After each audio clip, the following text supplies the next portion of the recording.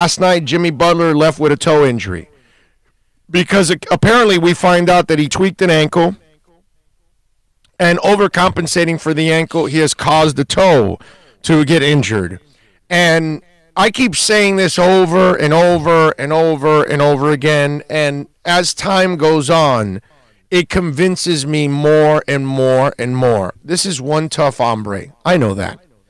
And I love the way he has played this year for the Heat. He really has been a total leader for the Miami Heat. But that contract is going to be a terrible contract in years 3 and 4. That body of his, and again, don't start looking at games missed, because he's also left a few games too this year like he did last night. And he's gotten banged up several times. And that body, that's a body that needs, that he doesn't need any more workouts at 4 a.m. Put it that way. That's a body that might need to be taken care of with load management and those kind of things and rest, because if you continue at this pace, and I know he wants to try to come back, and it's like, no, dude, don't rush him. It's like, oh, we're going to try to get him back on Wednesday, and it's no. Rest him, man. If it takes a game, if it takes 3, if it takes 5, if it takes 7, let him get healthy. Let him get some rest. I get it. You need him out on the court. You got a couple decent games here coming up that are easy. You should be able to win them.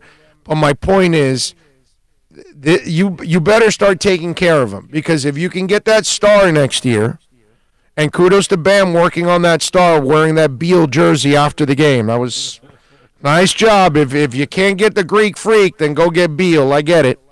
Nice job by you there, Bam.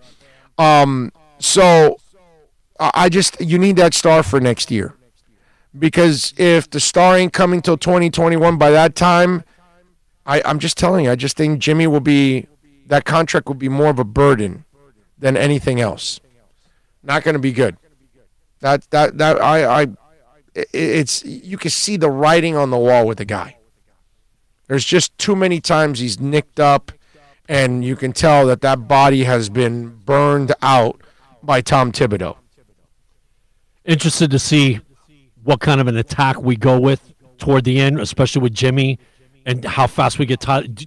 Have you looked at the standings, man? We're 1.5 games behind Toronto. Yeah. I mean, and if we get the 2 seed, they've got a bunch of breaks now, man. They got to take advantage of it. If we were to get the 2 seed, let's say, the way we play at home, this bodes well for us possibly getting all the way to the conference finals. Possibly. Oh, I don't know about that. I got to see.